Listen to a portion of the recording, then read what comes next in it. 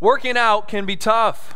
Anyone here ever go to the gym, go try to work out? I mean, not like are you actively doing it now, but have you ever? Anybody raise your hand? Let's see. Anybody go and work out? Yeah, it's a good time. It can feel great after you work out and things like that. You go to the gym, and there's a lot of different things you can work out because we have very complex bodies, right? Sometimes we go to the gym, and it's leg day. All right, I'm going to focus on my legs. Going to do all those things that's going to get my legs stronger and bigger and all that, whatever you're looking to do. Or maybe it's cardio day. You go, you say, hey, I'm going to get on the treadmill, or I'm going to get on the bike, and I'm going to go, and my heart is going to get a great workout. Or maybe it's core day or upper body day, and you go and you say, I'm going to work this out, and I'm going to feel great afterwards. Well, I was talking with one of the young men in my small group on Tuesday, and one of the things we started to talk about was a full body workout. Full body workout is when you go to the gym and you say, hey, there's lots of different muscles all over the place, but I'm going to try to work them all out on the same day. So you get in there, you start to go do some push-ups, maybe you get in some squats, you do some lunges, maybe you got some burpees. That's using lots of different muscles all throughout your body. Maybe you're doing some running, and then finally at the end, the dreaded Stairmaster. Oh, you got to watch out for the Stairmaster. That one will make you sore for sure. But you work out all these different things, and you got to be careful on that full body workout day because that can take a lot out of you. Now, it is important for us to get exercise for all of our body because it's all important, but every once in a while, it may come time that you got to skip leg day. You're like, I just don't think I have it in me. I'm going to skip that one particular day. And today, as we come and we talk about that, while it's all right a little bit to maybe skip out on here or there, as long as you get it down the road, today we're not just going to be talking about a full body workout. We're going to be talking about full body worship.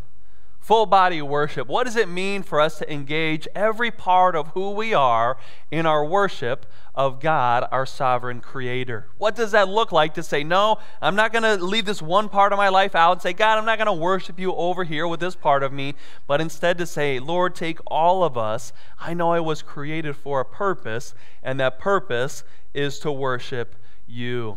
Today we continue in our series, The Good Life. We're going through the book of Ecclesiastes in 12 weeks. And one of the things we're going to focus in on today is that idea of worship. I started to think about this as I was reading. I'm like, why in the middle of his book, many of us believe that King Solomon was the one who wrote this book. He doesn't put his name in there explicitly, so I want to give that caveat to you. But why would, as we believe King Solomon came and did this, why would he be concerned about our worship? Well, it's amazing. He was one who was directly involved with the building of the temple there. Solomon's temple, right? He was putting this together, and I can imagine as he was putting some effort forth and kind of directing some of these things, he would want to see that people are worshiping God well. So that's what we're going to talk about today. What does it look like for us to worship God well with everything that we have, because we have been created to worship. Amen? Amen. Let's pray and ask for God to show us some things from His Word. Father, we thank you so much that you have created us for a purpose. Lord, we're not here just on this earth spinning through space for no reason at all. Lord, you've created us with a design and with a purpose in mind. Lord, you've created us to reflect your glory back to you, to be able to give you worship, to give you praise, and with all that we have, all that makes up who we are, Lord, we want to worship you. Lord, as we walk through these 7 verses in Ecclesiastes today, I pray that you would help us to see your heart for our worship. Lord, we offer ourselves to you.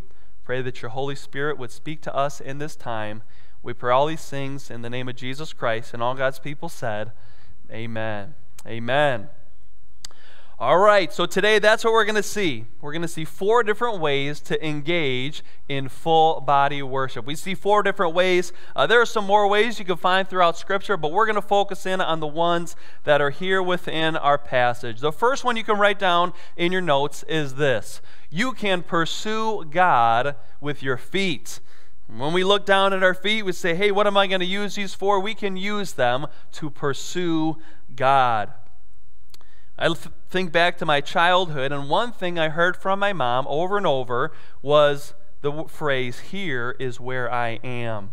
If you ever remember back to when your parents would call you, "Come on over here, come on over," that's a skill that every child needs to learn, right? How to come to their parents when they are called. And so my mom would call us and we'd show up kind of close, but then she would say, "Here," when I say come here, "Here is where I am." Right? So I found myself saying some of those same things. Anyone ever become a parent and you realize, wow, I'm saying the exact same things my parents used to say, right? "Here is where I am." Come on, kids, come on close to me. Come on closer. Why don't you come and let's enjoy? We can talk, we can catch up, and I can give you some affection and some affirmation, and I can let you know about what it means that we are a part of a wonderful family together. And don't you know God says the same thing for us? Come here. Come close to me. Here is where I am. And our feet should take us to where God is. That's what we see in our first verse, Ecclesiastes chapter 5. If you've got your Bibles, make sure you open up in your Bible or your Bible app to Ecclesiastes chapter 5, verse 1. Let me read for us that first sentence, and we're going to see what it means for us to pursue God with our feet. It says this: "Guard your steps when you go to the house of God." Guard your steps when you go to the house of God. And we look at that, and everyone in this room, I believe, used their feet today to come to church. You got up this morning, you got in your car, you came over here, you came up the steps, inside, you stood for a while, and now we are here together to be near God. But most Sundays, I don't go out of my house to think, man, I really got to guard my steps. I've really got to make sure that my feet are protected, that I guard my steps and my feet. I don't normally think that way.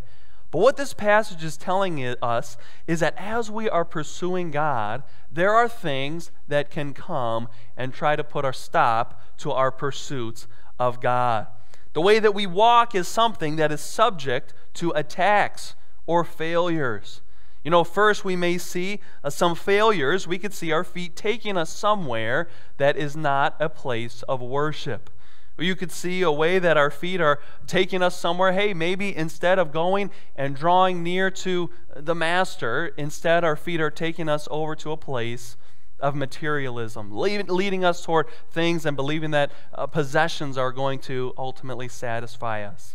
Maybe our feet at times, when they should be bringing us closer to the Lord, instead they're taking us closer to a place of lust. Sometimes our feet, instead of going and being able to care for someone and be compassionate towards someone, instead we fall and we go and we find ourselves seeking whatever is most comfortable. Our feet can take us lots of different places, but we are called today to guard our steps, to allow our steps to take us near the Lord. But it's not only things within us that can distract us, there are things outside of us, because there are demonic forces that are a reality within our world. There are demonic forces, whether Satan or his demons, who are trying to hit us with doubt, discouragement, despair, where we come to that place and say, oh, I don't know, I think I'm going to go a little bit astray. I'm going to go over here and see what else the world has to offer instead of keeping my eyes on the Lord. So we need to be careful. As we seek God, we need to guard our steps, guard our feet, so that we can seek God out with those feet.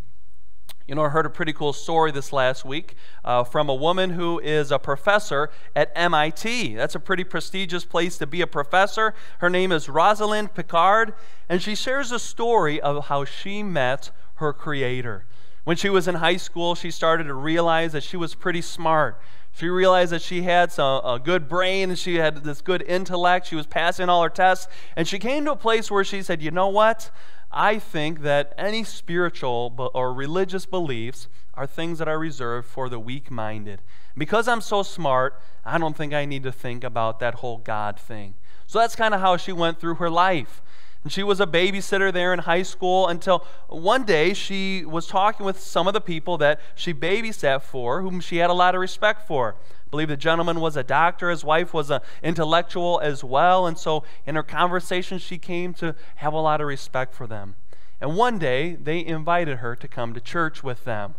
And she was shocked. She thought, okay, these people are smart people. I know they do their homework on what they believe. And these people go and they worship a God.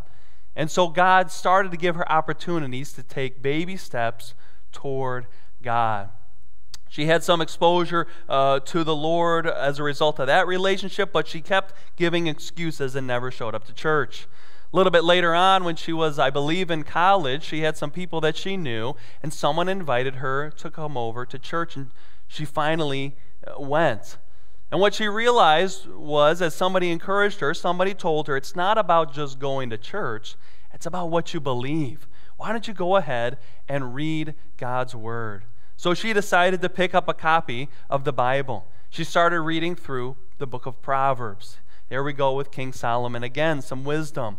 And she was shocked when she was reading the book of the book of Proverbs, at the wisdom that she found. She kept finding that she had to stop and think about this thing that she realized was true, and it was what God was saying through His Word. Finally, she found herself in a church where a pastor got her attention when he asked, "Who is the Lord of your life?" For a long time, she had been living under the assumption that she was the captain of her own ship. She was determining her own destiny. But at that point, she realized that she wanted Jesus instead to be the Lord of her life. And she prayed, "Jesus Christ, I ask you to be Lord of my life."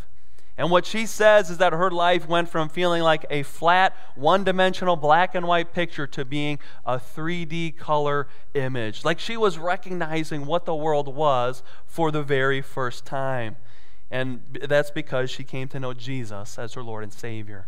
And now she is a professor there at MIT, at the top university in her field. She says she works closely with people whose lives are filled with medical struggles, people whose children are not healthy.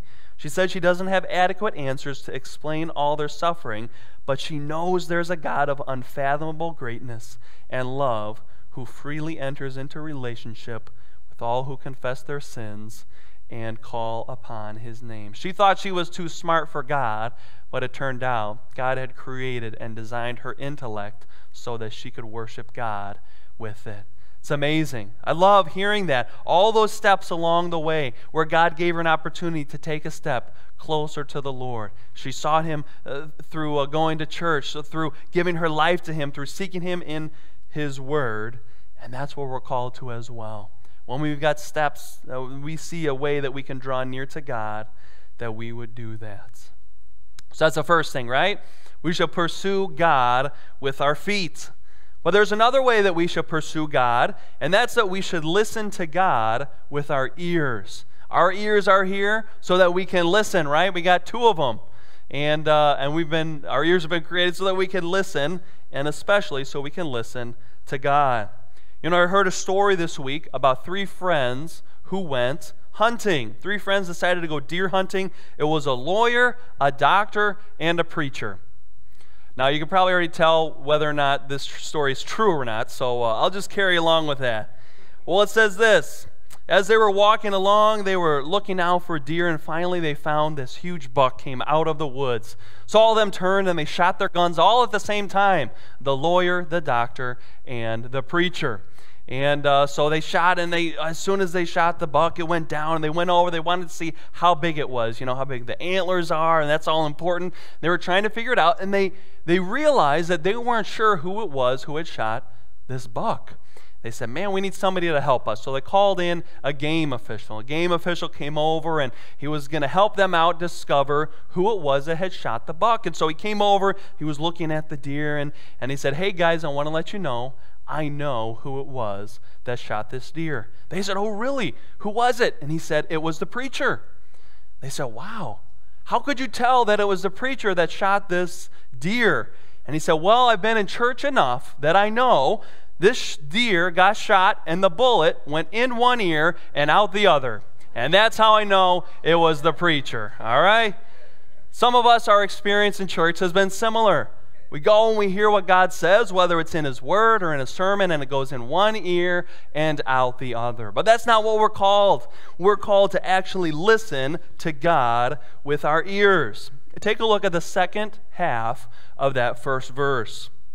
Chapter 5, verse 1 says this, To draw near to listen is better than to offer the sacrifice of fools, for they do not know that they are doing evil. You look at that and you say, wait a second.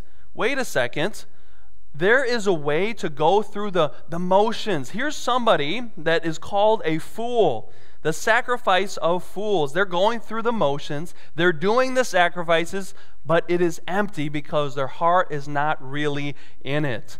And he says what's better than that is to actually listen to God. There's a way to go through the motions of religious ritual, but to still be a fool who doesn't know God. And God really isn't interested in outward appearances. He really isn't interested in us doing things just so that people around us can see us doing something that looks spiritual or looks super devoted. What God wants is someone who is drawing near to Him, ready to listen, ready to hear and put it into our lives. We're invited to draw near to listen, and that's actually illustrated for us in a really beautiful way in Luke chapter 10. If you're here today, you've probably heard of Mary and Martha, two different friends of Jesus, Mary and Martha. And Jesus went over to their home, and he was going to have some great time. Jesus, Mary, Martha, Lazarus was probably there too. And Martha is like, all right, we got to get things taken care of. She sets to work. She's getting the food ready. She's making sure everything is exactly where it is. And the passage uses this word that she is busy serving. Now, serving is a good thing to do, but there is something that's actually better. And within our passage, Jesus found Mary at his feet. Jesus must have started to be talking or sharing the truth about God. I'm not sure what he was sharing, but anything that's coming out of the mouth of Jesus is important to listen to. And so Mary found herself at the feet of Jesus listening to him. And Martha's like, come on now, Mary, we got things to do. What are you doing over here just sitting and listening to Jesus? How come that's what's taking up your time, Mary? And so Martha goes to Jesus and says, hey, Jesus, could you tell Mary to come help me out? And Jesus says, no. Martha, you got it all wrong. Yes, it's good to serve, but Mary has chosen what's even better, to come and listen to me at my feet. Mary has chosen the good portion which will not be taken away from her. Anybody else in here suffer from Martha syndrome like me? Yeah. Sometimes that's my tendency. Hey, let's go get some things done. Let's go get to work. Let's go cross some things off the to-do list. I got a lot of ways to take care of my family. I got some things I need to do at my workplace. I got some things I need to do in different places that I have oversight. But at times that comes first before listening like Jesus' good friend, Mary. We're called to listen and be those who listen. That's my prayer for all of us. Lord, make us good listeners like your friend Mary. So the question I have for you in regards to this second point is, are your ears ready to worship? Now, you probably didn't walk into church today and say, all right, are my ears ready? Okay, I think I'm good to go. I'm ready for worship. But this passage is telling us we should be ready for those moments when God's Spirit is at work within us, prompting us to follow Him in different aspects of obedience. So when you're living your life and you have that sudden question, I wonder if God wants me to fill in the blank. I wonder if God wants me to go walk across the street and talk to my neighbor. I heard something just happened within their family. Does God want me to go be a blessing to my neighbor? We should be listening to His call in our life. Or maybe you feel that still small voice saying, hey, maybe God wants me to choose a different form of entertainment than I chose last night. God, is that you calling me? Let's walk in obedience. Maybe it's you saying, hey, God, are you calling me to be baptized, to proclaim my faith through the waters of baptism, or to step into a new way of serving? When we hear, or when we believe we hear God at work within our life, calling us, when we got that impression, I believe God's calling me to do this, and what it is that you think He's telling you lines up with Scripture, go for it. Walk in obedience. Take those steps of faith that we hear. Heard a story this week about a little girl named Beverly, 3-year-old girl. She's sitting in her living room. She's playing with her toys. Her mom was there too, and her mom noticed that she had gotten some stains all over her shirt from lunch. And so she called out to Beverly. She said, "Hey, Beverly." She didn't hear anything. Beverly's just playing with her toys. The mom gets a little louder. "Hey, Beverly, come over here." And she doesn't hear anything back. So what do you got to do at that point? You got to use their full name, right? So she calls out, "Beverly Elizabeth Provost, come on over here. Did you hear me?" And so little Beverly said, "Yes, Mama.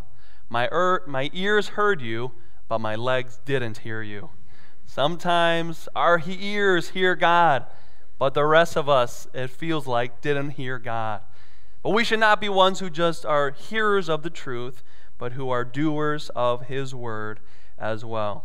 All right, so what do we got so far? We got our feet. Our feet should be pursuing God, bringing us closer to Him. We've got our ears. Our ears should be ready to listen, ready to hear what He has to say for us. And next, we've got something that's on our face. We've got a part of our face. It's a big one. No, it's not our nose, although I definitely would be interested to hear a sermon about how to worship God with our nose. But this is what it is. Number 3, we should honor God with our mouth. We are called to honor God with the words that come out of our lips. Now here's a crazy thing that we're going to see in our passage. It's very interesting. It sounds like a really good thing to make God big promises.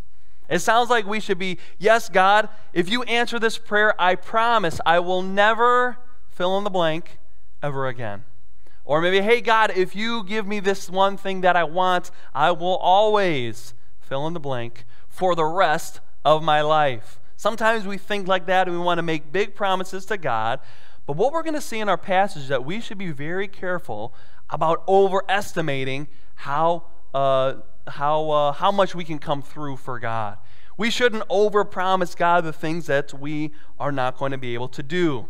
Now, this story might help you understand a little bit of what that looks like. There's a guy named Bill McCartney.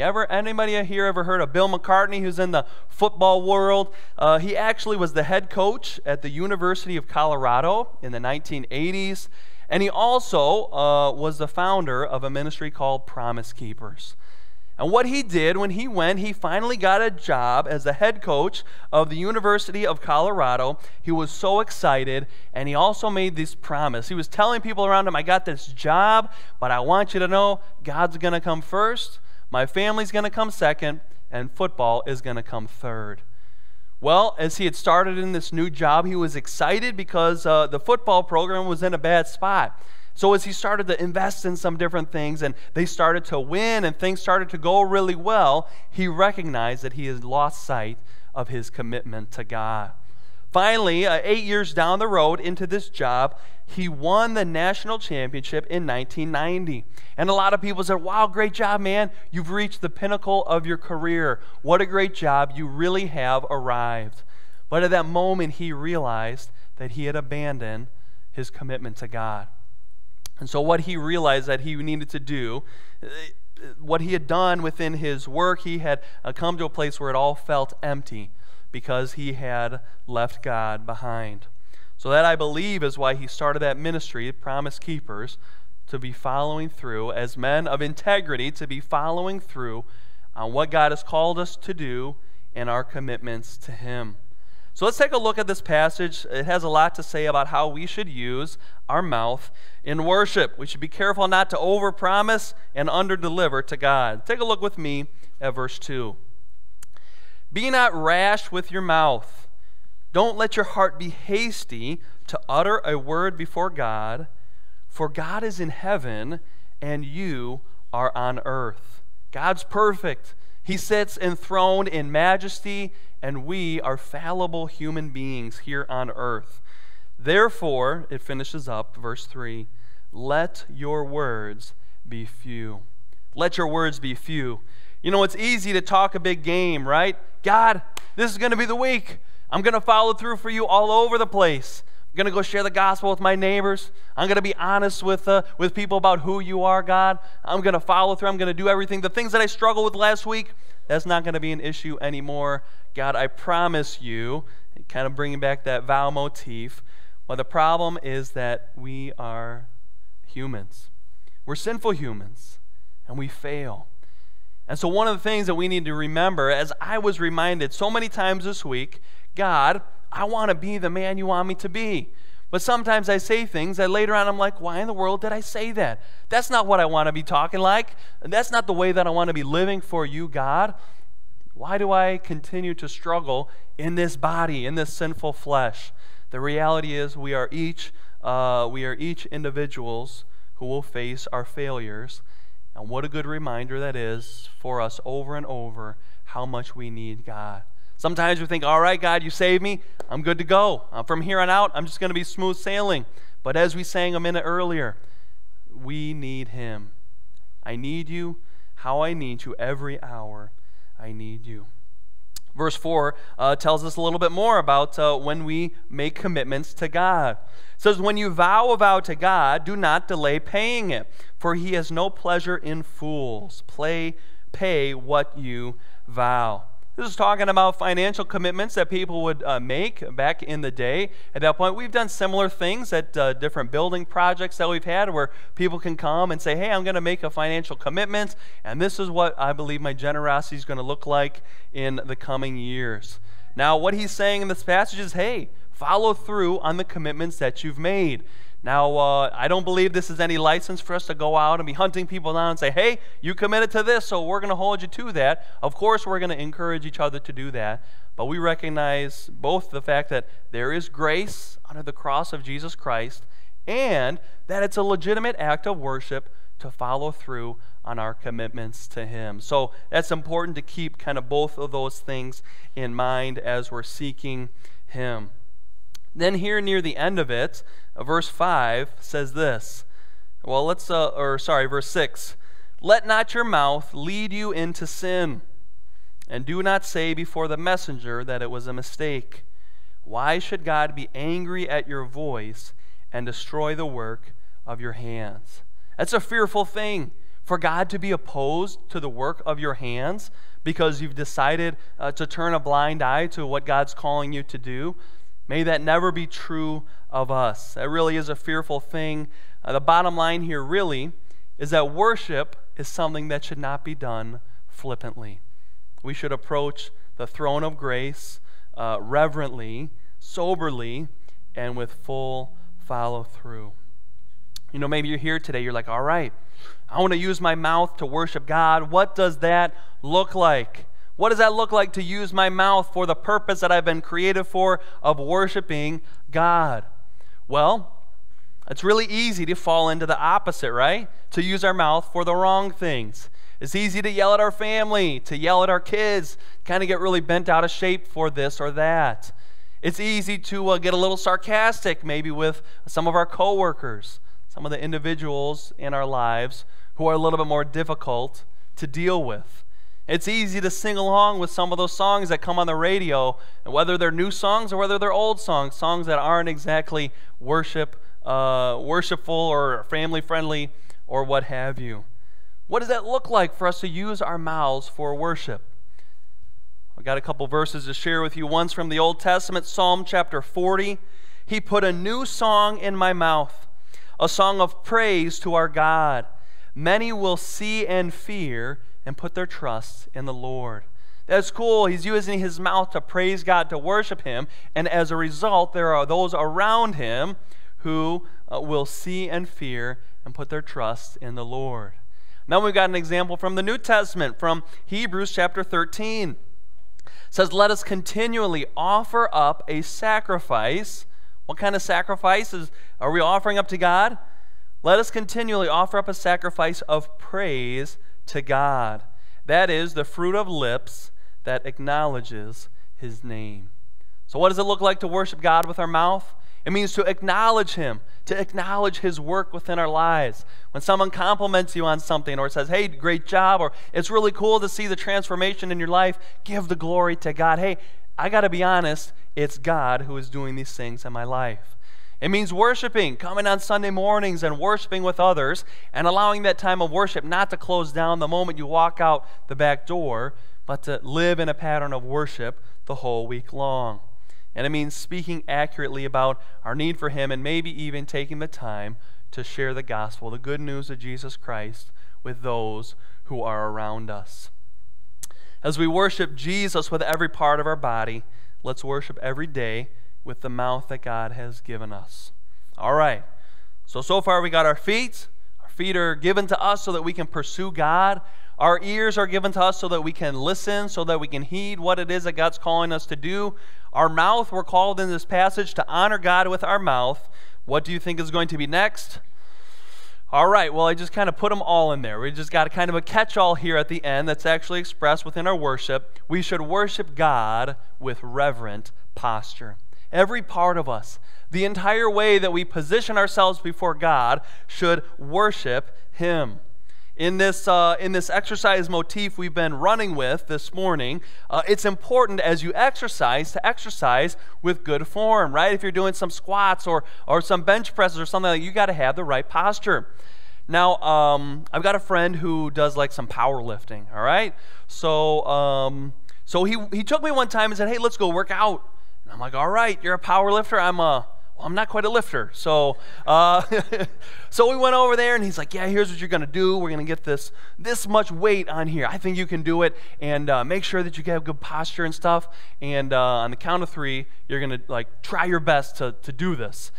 And I'm thinking like, okay, like, yeah, I got it. And the real trainer was like over there looking at us like, you guys should not be doing it like that, all right?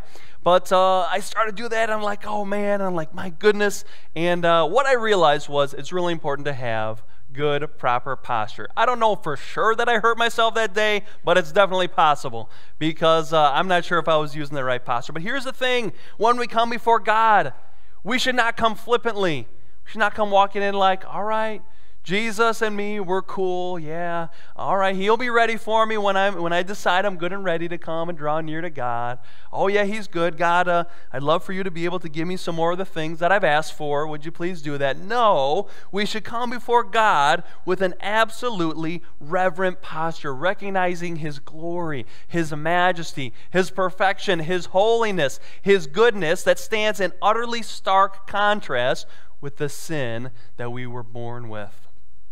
That's actually one of the things that we kind of hear a little bit in the story about Albert Einstein. A little girl asked Albert Einstein if scientists pray. And so Albert Einstein started to explain some of the things that he had seen within the universe. He said he couldn't believe that there was no God because when he looks out at the universe, he recognized it was an absolutely magnificent designed place with so many different laws. And here's how he described it. He described his study in the world of science and the universe as like a little kid going into a library with books in all different languages. A little child who can't yet read and is looking around and recognizing somebody wrote all these books. Somebody put all these things here. There's some sort of order, that alphabetical order that things are taking place in. And like a little child, we would, with wonder, start to look and see, is there anything I can glean from here? And that's what Albert Einstein said his study in science was like. That's the truth. We see the universe marvelously arranged, obeying certain laws, but only dimly understand these laws. We're still trying to figure it out, what God has created. When we come before God to worship Him, we must come in a posture of awe, of fear, and reverence. That's what we see in our final verse for today, verse 7. Chapter 5, verse 7. Why don't you read that with me? For when dreams increase and words grow many, there is vanity, but God is the one you must fear. And you may be sitting here like, okay, what does dreams have to do with anything? Why are we talking about dreams? Yeah, I had a weird dream last night, but I don't really think it has any bearing on my life. Well, at different points within history, people would believe different things about dreams. Some people at this point thought that dreams may have been a message from God. Now, it's true, God at times has communicated. We can see in the Old Testament, Daniel and Joseph and all those things, God at times communicates through dreams. Even one time, I was in Uganda and I visited some missionaries there, and they had someone who was there working with them who said, oh yes, this young lady, she comes from a Muslim family. But Jesus was revealed to her in a dream, and she recognized that Jesus is the Son of God. And that's why she is a Christian now, because God appeared to her in a dream in that way. That's pretty cool that God can use things like that. But the reason it's mentioned in this passage is some people will get really freaked out by their dreams. Something would happen, they say, oh no, is this what's going to happen to me? I'm really scared. We got to talk about this. We got to figure out all these different things. And that's why it says, when dreams increase and words grow many, there is vanity. Those are not the things that we should be fearing within our lives. Instead, whom should we fear? The verse finishes up, God is the one you must fear. God's the one we must fear. That fear of God is really kind of is describing just an attitude of holy reverence before God. And when we understand that we are the created, we are the ones who have been created by Him, we should have this openness toward Him of being instructed. Lord, would you tell me what's true? Lord, would you impress to me what you want me to know? God, I approach you with a posture of fear. So what posture is it that we should take? The proper form for our full body worship is one of reverent awe and honor for God. He made us so that we would worship Him. He gave us an opportunity to know who He is so that we can worship Him. He gave us feet so that we can pursue Him, ears so that we can hear Him, mouths so that we can sing those praises back to Him. I was thinking of this last week. I love being able to participate in worship. I love seeing expressive worship. And I know there are some people who are there and are thinking about the words and are thinking, Lord, I worship you for these things. I know there are some cultures where everybody's got their hands up, right? Everybody's clapping and dancing. It's a beautiful thing to see some of that expression in worship, to see that posture of, yes, God, we worship you with everything that we have. And this week I was thinking about that as both of those can be used for God's glory. I was thinking about what does it look like for us, maybe first in a physical sense. Is there ever a time that each of us find ourselves in a place of physical reverence before the Lord? Down on our knees, bowed before Him, lifting up our hands. Maybe it's just you in your own bedroom listening to some worship music, or after you read some scripture and you just put your hands up before God and say, God, I worship you. This is the posture that we're called to as individuals, and sometimes it doesn't take that physical form, right? Because a little bit early on, what did we hear? God doesn't just want an outward thing. He doesn't want us to be fools who, I'm going to go through a religious ritual, but I don't actually believe it in my heart. No, what does it mean for us to be engaged both from a physical, mental, spiritual sense to wholly worship God with reverent posture? So the question I have for you as we close out today is, how much of your body is engaged in worshiping Him? Are you skipping spiritual leg day? Is there a part of you where you say, yes, God, I worship you with everything, but this part of me over here, no, that's still mine. I'm holding on to that. Please leave this alone over here. What does it mean for us to come before Him and say, God, I worship you with everything? No holds barred. All of me, you can have it.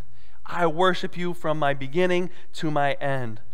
Are our feet taking us closer to God or taking us farther away from Him? Are our ears listening to Him, or is it going in one ear and out the other? Are our mouths committed to honoring Him, not over-promising the things, not overestimating how much that we can do, puffing ourselves up, but instead to say, God, I honor you with my worship, and I'm going to do it recognizing the fact that I need your grace every day. May each of us worship God with our whole bodies, everything that we have. Let's pray.